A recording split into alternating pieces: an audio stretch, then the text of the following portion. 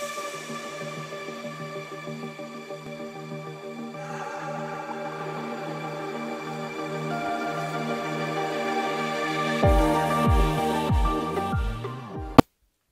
to Career TV, brought to you by the South African Civil Aviation Authority. I'm Zandile Ndela and I'm your host for today. Once again, we're back to introduce you guys to the various career options that we have within the aviation space. So today, we've got two guests that will be telling us basically what they do for a living. They're called AMEs. I'm just as curious as you are what they do. But before we go to them, let me just tell you briefly about the SACA, which is our sponsor and what they're responsible for. They are the regulator of the aviation industry. What they do is basically to monitor compliance throughout the civil aviation industry. They're there to make sure that everybody does what they're supposed to, when they're supposed to do it. Rules and regulations basically. And stuff like issuing pilot licenses, for example. So I hope that gives you an idea. Now I'm going to go to our guests and we find out more about them. Ladies, welcome to the show. Thank you. I'm going to start with you. Please just briefly tell us who you are, where you're from, and how you got to where you are now. All right. Thank you very much. My name is Noluthando Maluka. I'm from Worcester. It is in the Western Cape, it's also known as Boland. I went to school. Okay, I won't bother you guys with primary and secondary and high primary, but my secondary school was Visisizo Secondary School, which is the high school in my location. Sorry to just interject there. I'm just curious about where you come from. Is it a village? Is it a township? It's a township. It's a township. Yes. Oh, okay. All right. It's a township, and it's a small area. It's a small place near Cape Town. Oh, okay. All right. Cool. Sure. Then we can move on to the education. No problem. Yes. I'm an aircraft maintenance engineer. I started my training in the Air Force. For you to be an AME, which is aircraft maintenance engineer, you have to undergo a certain training. Okay, I'll start from the entry level. Entry level, you must have passed matric with English, maths, and science. For those three specifically, you must have passed them with a level 5. And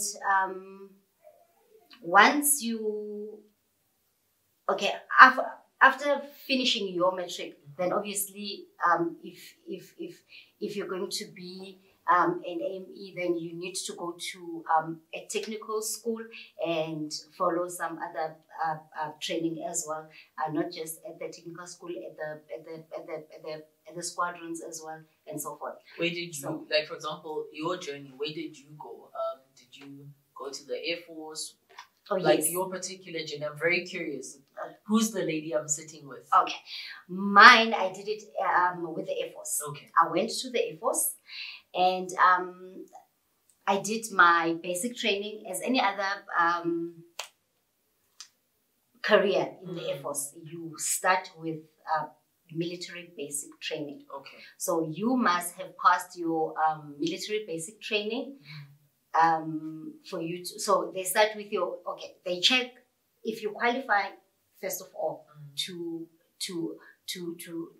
be an aircraft maintenance engineer, meaning you must have your English, your maths, your science with the correct entry level that they require. And once you've done that, then if they are pleased with your qualifications, then they will invite you for an interview. You go for an interview, and they just want to have a feel of just to interact with you and see where you are. And then they will invite you for and then they will call you back again for a test. It's an aptitude test, and you do psych. That, like, they check a lot of things. They check psych. They check what kind of your personality and so on and so forth. But it's different. I think maybe you would write something like 3 or 4 exams, just to for them to see where you are and if they really can accept you. Okay.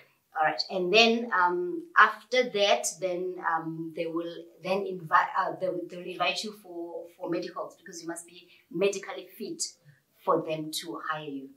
Medical as in one state of health, in terms of fitness, so that the learners at home can understand what we mean by medical. yes, yeah. All right, yes, fitness and and then once you pass your medical examination, because remember, they will check your teeth, they will check they check your blood, your teeth, your eyes, your whatever, your general state of health and fitness. Yes. Okay. And then once you pass that, then they will now invite you for the basic training. Then you do the basic training, and then after the basic training, then you start your core, whichever it is. If you want to be a doctor or whatever. In my case, I wanted to be an aircraft maintenance engineer. So I went to Tshwane South College. Used to be Centurion Technical College at the time. It is now Tshwane South. And I did my mechanical one. Mechanical one is they just want to show you things like welding, things that you will be using or working with when you are already in the field. Okay. And then once you are done with your mechanical one, you can continue to work mechanical 2, 3, and so forth. But for this, you're only required to do the mechanical one. That's the only one you did? That's the only one needed for the entry, yes. Okay. And then after that, you do the school block. The school block, remember, you've already passed matric, because you must pass matric before they can accept you. Otherwise, yeah. And then you go, you do a school block. Technical college, for school block, if you have matric, then you start with N4. Okay. So you do your N4, and the reason for that is so that they can introduce things like technical drawing, and introduce things like theory of flight. So those are the most important modules that they need you to do the school block, so you can have a little bit of a background of what field you are getting into. Okay. And then you finish your school block, then you go to, you don't start with your apprenticeship, but it's called apprenticeship, but you don't necessarily start with it immediately. What you do, I went to 68 school. It is an Air Force School of Technical Training. Okay. So 68 school, that is where I did my my theory. Theory, it is about around 6 months. Okay. In that 6 months, you do about 32 modules, okay, which you need to pass. Passing mark is 80%. Wow. Yeah, it's 80%, and then you are only allowed to fail 3 times. So if you write a module, you fail it. If you rewrite and fail again, then that's your second attempt.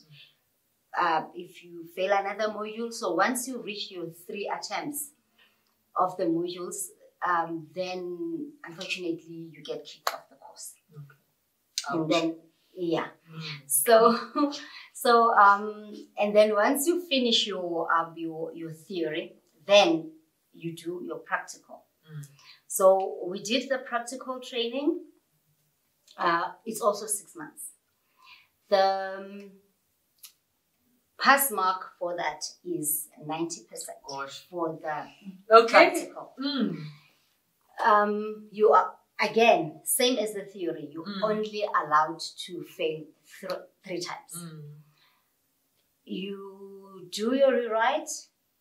Should you fail the rewrite, then remember now, the pass mark is 90%. But if you fail, then you are required to get 100% on the rewrite. Okay. So if you get 97%, then that counts as your second attempt. Then you must write again for you to get 100%. But you only get 3 times the same as the theory. And then after that, once you are done with your practical training, now you go into what we call in the Air Force a squadron phase. A squadron phase is the actual apprenticeship, which is now you are going to work with aircraft that fly. Remember when we were doing the practical, we did it on just aircraft that were not necessarily flying or anything. Okay. Yes. So now you go to a squadron. It's like if you were at SAA. If you were at SAA, the aircraft that fly every day, now you will be working with those aircraft. Okay. Yeah. So now the squadron in the Air Force, the squadrons are where they do flying operations. Okay. So all the aircraft are at the different squadrons. Doesn't matter being helicopters, fighter aircraft, and then now when you are doing your apprenticeship, it takes you 2 years. It takes you 2 years for you to be qualified as a technician. So you work on whatever aircraft that you are working in. It's aircraft components, whatever it is, but whatever you are doing, you have to log it because we work on man hours. Okay. So your time is calculated on man hours. You can't say, okay, I went to work this whole month, therefore I've finished a month already. Yes. So it doesn't count if you didn't do anything. So that's why we have to, you get a logbook and then you log all of your hours. And then it gets calculated as man hours. How many man hours have you worked? So that is going to be 2 years. And then you qualify as, and then before, at the end of that 2 years, you are required to write a trade test. Okay. Trade test is an examination that you cannot fail. Because if you do fail, do you get a second chance? No, you don't. You're done. You are done. You have to start all over again. No. You are not done as in they don't kick you out of the course, but you have to start all over scratch. Again. Yes. No. So now you have to pass your trade test. And then when you pass your trade test, then you are given mechanics creed. You sign that, then you feel okay. Now I am a technician, because with aircraft maintenance engineers, you do not get things like a diploma, or when you've done your 3 years, then you get a diploma. Because by the time you finish now, this time, yes, it would have been 3 years. Okay. Yeah. So what do you get? You get they just give you that mechanics creed. You like a certificate. That. Yeah, it's sort of like an A4 paper that tells you that it's like I will do my best to yes, okay. Yeah, that's why I was like it's sort of like Scott's honor. Yeah. So and then once you are done with that, then now you need to do 2 years. Okay. Additionally to the 3 years, then you do 2 years. Those 2 years. Now you remember when you were doing when you were doing your apprenticeship, you worked under supervision of a qualified AME, yes, right? So that person is there. Whatever you are doing, that person is there for that duration of time to observe that you're doing the right thing. Okay. So now once you qualify, you get your creed. Okay. You are now a qualified a technician. Okay. So now you are called now a technician. Okay. So once you are called a technician, then you can work on your own, but you cannot sign everything out. You will when you do maintenance, you will do the maintenance, and then you sign the work done by. But somebody, a qualified AME, must come and inspect that whatever you've done is correct. Oh, so now, now that you are a technician, that person doesn't have to be with you 24/7. Okay. Same as before, where that person had to be there. Okay. So now you can do the work, finish it, then he can come and oversee, because now you are a technician, qualified technician. Okay. And then now you get your 2 years. You go and do your you need, because now for you to get an AME license, you must be type qualified. Okay. What does that mean? Type qualified means a specific aircraft that you worked on. You must have worked a certain amount of hours on that aircraft for you to qualify on it. So now they will check your man hours together with whatever your man hours together with the certificate course of that aircraft that you've worked on. You work on this aircraft. You go and write. Remember, you will be doing you will do your airframe, your engine, everything, the systems of that aircraft. So now when you do this course, they teach you everything about this aircraft. The specific aircraft. Specific aircraft. Not all aircraft. Not all aircraft. The specific one.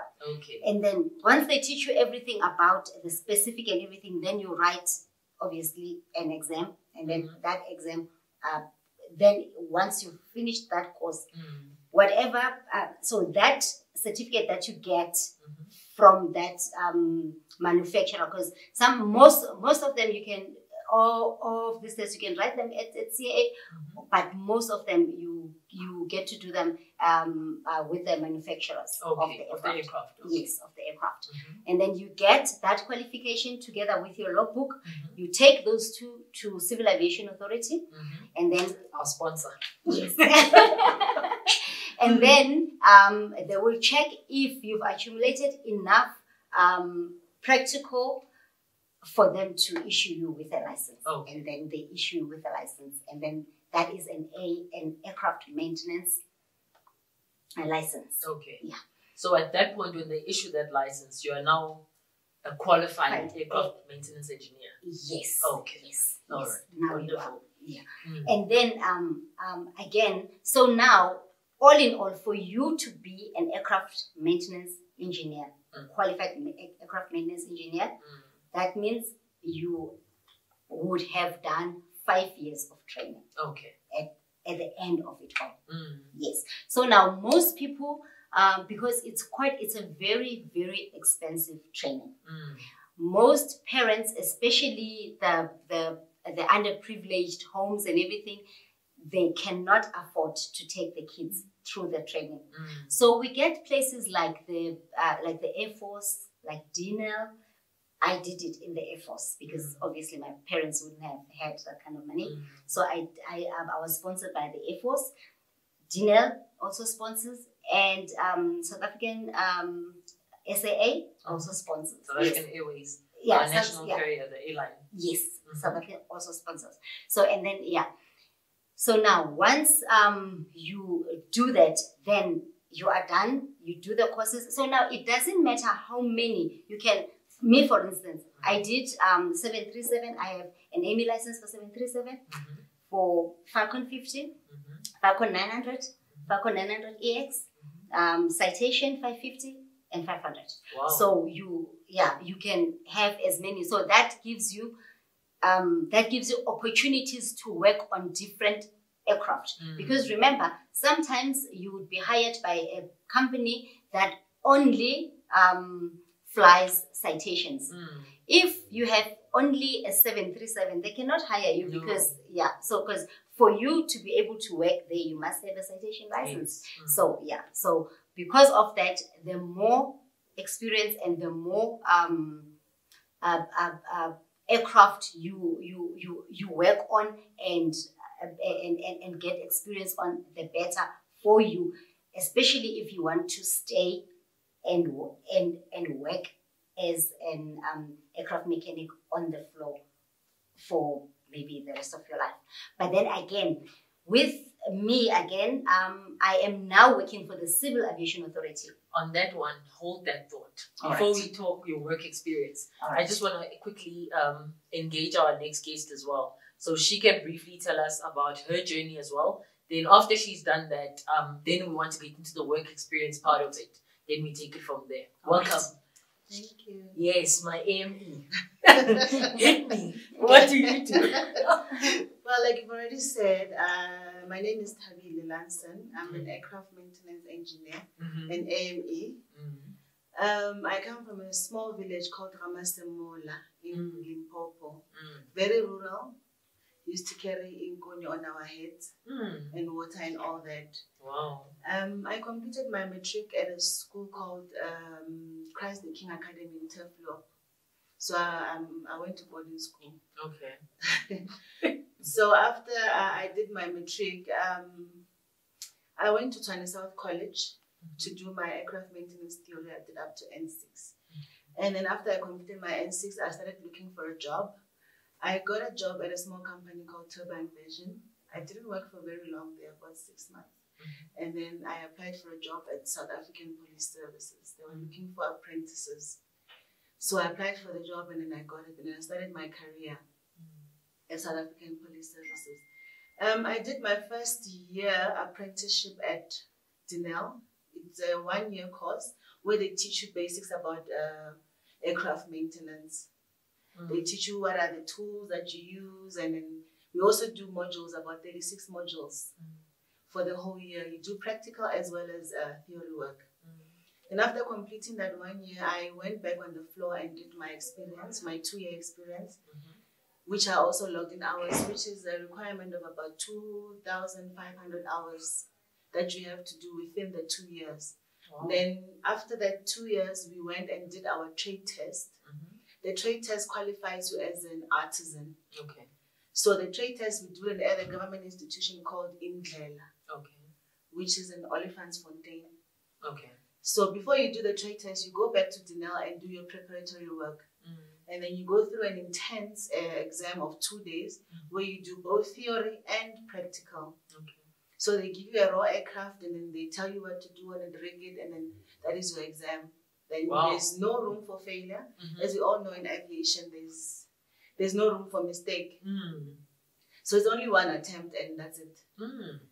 So for those 2 days, you do that intense examination. And then after that, you get a trade certificate, which is offered by the government, which is the Department of Transport, which qualifies you as an artisan. Okay. Then after that, you go and work again for another 2 years on the floor, which you have to log in more hours.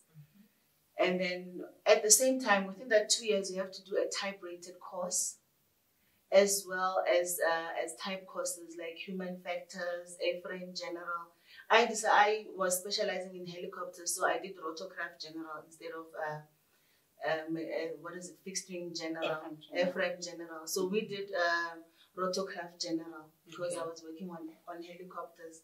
So after the 2 years, you take your hours and then you bring them to Civil Aviation Authority, and then they grant you the license as a qualified aircraft maintenance engineer. So I've been working in the police for 13 years. Wow. That is where I got most of my experience. And the police obviously did sponsor me with my training and everything because I obviously could not afford it. But initially, I wanted to be an aeronautical engineer, but I could not afford the fees at Wits University. So I opted for second best, which was, according to me, it was second best, but it turned out to be a blessing. So I went to a college which we could afford at home at the time. And I never looked back. You know, it's one of those things. We did maths and science in high school, which was my favorite subject. Less studying. Unlike those kids who were doing business classes, they used to sit there the whole night and study the whole book. I just took 30 minutes to learn the the formulas and I was sorted. You know, you say that like maths is so simple. Somebody at home. Like I said, it's you put 1 and 1 together, you get 2. I mean, what can be more? It's already a given. There's nothing extraordinary about it. There's nothing extraordinary about it, you know. So for me, it was an easy subject that I did, and I actually enjoyed them. I loved them. I did maths Olympiads. I don't know if they still have them today. Yeah. It was the easiest thing for me. Just put a number in front of me and then, you know, Bob's our uncle. I see. It goes back, I think, then to what you were saying earlier, where you undergo a lot of tests to assess stuff like your personality, because I love how you speak about maths like it's the simplest thing in the world. Someone at home is sitting there thinking, maths is not that simple, you know? So hence the importance of the assessments that they do to see if you're actually the right person to actually pursue this field of work. And just briefly, you also mentioned something about fixed wing. Can we just maybe then decipher or explain the difference between what you were talking about and fixed wing and what that is for someone who's at home and doesn't know what fixed wing is? Fixed wing is an aeroplane, and then you get the helicopter that will have that rotor, and then it will be like fixed wing has got your fixed wings. Okay, it's an aeroplane, yes. And thank you for clarifying that, as well as also mentioning, heard you mentioning the word autism. If there's a kid at home who doesn't know what an autism is, how would you simply, layman's terms, explain what an autism is? Okay, with an autism, it means that you have simply done your apprenticeship in the field that you have chosen. In my case, I chose to be an aircraft mechanic. Because when you are an autism, you're still a mechanic. You're not yet an engineer in our field, in our world, in the aviation world. Okay. So what you do is you do your theory in college, like I did in Tshwane South College. Then after that, I have to do my practical as an apprentice. Oh, okay. All right. And then after you have completed your apprenticeship, and then you go and do a trade test. A trade test is a test that tests your ability in your trade. In our case, it's aircraft maintenance. Okay. So then they like I said, it's a 2-day intense testing, and there's no room for failure. You cannot fail. So once you have the certificate from the Department of Transport, it qualifies you as an artisan. Okay. But an artisan, you can only do fitting on an aircraft. You cannot sign the aircraft out to say that the pilot can go and fly. It means you're still in training on your trade. Oh, okay. So it only qualifies you to say that you have knowledge about this field, but you are not yet qualified to sign anything out. Oh, okay. All right. On that one, I just want to quickly go back to this one. If I brought a 5-year-old and said, explain to the child what does an AME do, what would you say? Just a minute. An AME. What do you do? We fix aircraft. We make it. We are the doctors of the aircraft. We fix it to make it fly, to be healthy for the pilot to fly it. Okay, no, wonderful, great. Then briefly, I just want to quickly now let the viewer know at home, how do you now end up sitting here on a show brought to us by the CAA? What do you do there? Because I stopped when we were about to go into your work experience. So just a quick synopsis of that, very briefly. Your work experience leading you to this moment. What do you currently do as well? Okay. At the moment, currently I am an aircraft maintenance engineer that works at CAA now. So I do not lose my status as an aircraft maintenance engineer. I still update my license because the work that I do, it is still aviation related.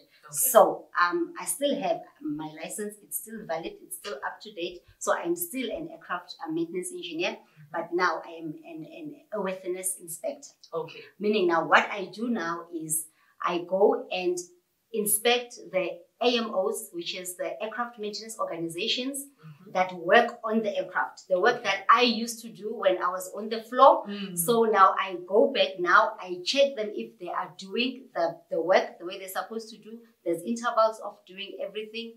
So we check if the work that is supposed to be done is done at the correct intervals, if it is done by the appropriate rated AMEs, and as well as the work is recorded accordingly in the aircraft logbooks. Because remember, logbooks as well as the work packs, because now should that aircraft crash, we still need to be able to trace what maintenance was done on that aircraft, what could have caused the accident. Because it might be that a maintenance that was done wasn't done properly or something. So all of the paperwork, the paper trail, we need to make sure that it is up to standard. We keep our licenses current by the job that we are currently doing. It's still the same job that we do on the floor. Like in my section, I work as an aircraft inspector. I'm on the airworthiness side, on the aircraft inspection section, where we make sure that the aircrafts that are being flown in, they are safe for flight. We issue them with a renewal each and every year, a currency renewal every year. We issue them with special flight permits, mass and balances. So in other words, we regulate the safety of the aircraft. So if we have, there's a new aircraft coming into the country, we go and check if that aircraft is fit to our standards in South Africa. And also, if maybe an aircraft has been in an accident, we make sure that it's back to service in a safely manner. Oh, okay. All right. Thank you. I love that. And just quickly as we wrap things up, I want to find out from both of you very briefly. I want to know, what have been your biggest challenges up to date from the time you started pursuing this career path up until now? And I also want to find out what has been the best part in a minute of each. Just give me that, the best and the worst that you've experienced. Why do you love it so much? Okay, well, it's always been my childhood dream. I've always wanted to be either a scientist or an engineer. So at the end of the day, I chose the engineering. So it's always been a dream of mine. And then the challenges, I would say, because I was one of the first Black female aircraft mechanic engineers. Wow. So working on the floor, you would need assistance. Let's say maybe picking up a main landing gear. A male cannot do it by himself. Guys. Yeah. A male cannot do it by himself as well. He's going to need assistance. But when you ask for assistance, it's like you're asking because you're a woman, you know, like such things. And so they were quite irritating. But as time went on, you get used to it, and then you just accept and you move on. But to be quite honest with you, I enjoyed every bit of it. I'm not regretting anything. I wouldn't add or subtract. Whatever happened was a learning curve, and I embrace it as such. Definitely. And what's the best part for you, whether as an AME or as an inspector? Well, as an AME, yeah. When I got my first license, I was like, oh my goodness, Mama, I did it. And then, yeah.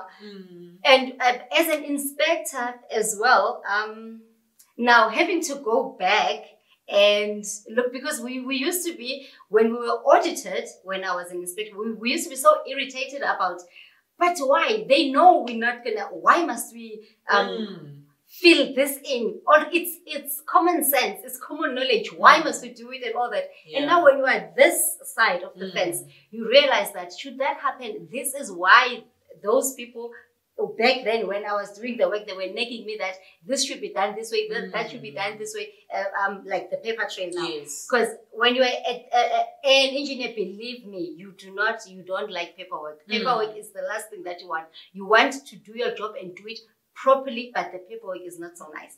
But then this side, we concentrate on the paperwork, because whatever you record is what we have done. And then we go and verify that whatever it is that you said, you've done, and then we go and check on the aircraft, is this done? And so the papers must prove what you say. Okay, hold that thought. Thank you so much. Thank you. Your highs and lows, 2 minutes.